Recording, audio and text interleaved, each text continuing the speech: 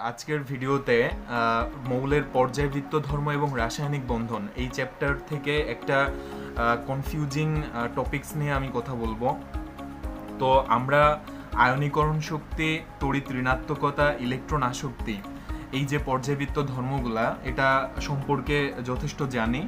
তো মূল ব্যাপারটা হচ্ছে যে এবং একটা পর্যায়ের বাম থেকে ডানে গেলে বা একটা গ্রুপের উপর থেকে নিচে গেলে এগুলার কি পরিবর্তন হয় এটাও আমরা সহজে বুঝতে পারি বা কিছু সময় চিন্তা করলে এটা আমাদের মাথায় চলে আসে।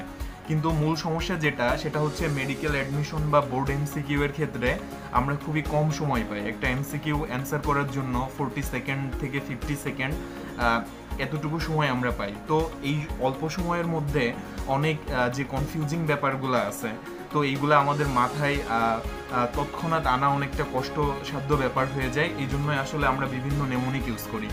তো আজকেই তেমনই একটা নেমোনিক নিয়ে কথা বলবো। তো মূল কথা হচ্ছে যে আমরা জানি যে আয়নীকরণ শক্তি, তড়িৎ ঋণাত্মকতা এবং ইলেকট্রন আসক্তি এরা যে কোনো একটা গ্রুপের যদি আমি উপর থেকে নিচে আসি তাইলে এগুলো হচ্ছে কমতে থাকবে, বা বাম থেকে যদি আমি ডানে যাই তাইলে এটা হচ্ছে বাড়তে থাকবে।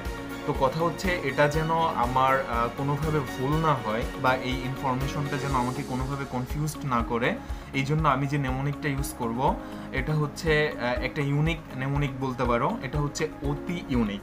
এখানে অ ইজ ফর আয়নীকরণ শক্তি, আবার অ দিয়ে আমি আরেকটা ব্যাপারও আনতে পারি, সেটা হচ্ছে অধাতব ধর্ম। কারণ আমরা জানি যে একই গ্রুপের উপর থেকে নিচে ধাতব ধর্ম বৃদ্ধি পায়, অর্থাৎ অধাতব ধর্ম হচ্ছে কমে। ততে হচ্ছে তড়িৎ ঋণাত্মকতা, আর রস্যইতে হচ্ছে ইলেকট্রন আসক্তি। আর এই শব্দটার মধ্যে দেখো রস্যও আছে, এটাতে হচ্ছে উপর, দন্তের রস্যিতে হচ্ছে নিচে, আর কথে হচ্ছে কমে। তাহলে ব্যাপারটা কি দাঁড়ালো? আয়নীকরণ শক্তি, অধাতব ধর্ম, তড়িৎ ঋণাত্মকতা এবং ইলেকট্রন আসক্তি উপর থেকে নিচে কমে। তাইলে আমরা আর আশা করি আর কখনোই আমরা এই ব্যাপারটা নিয়ে কনফিউজড হব না। তাইলে আমি আবার বলি যে আয়নীকরণ শক্তি, অধাতব ধর্ম, তড়িৎ ঋণাত্মকতা, ইলেকট্রন আসক্তি এটা পর্যায় সারণীর যে কোনো একটা গ্রুপের উপর থেকে নিচে কমে আর বাম থেকে ডানে বাড়ে। এবং এটা মনে রাখার জন্য আমরা যে নেমোনিকটা ইউজ করব এটা হচ্ছে অতি ইউনিক। তো আজ এ পর্যন্তই।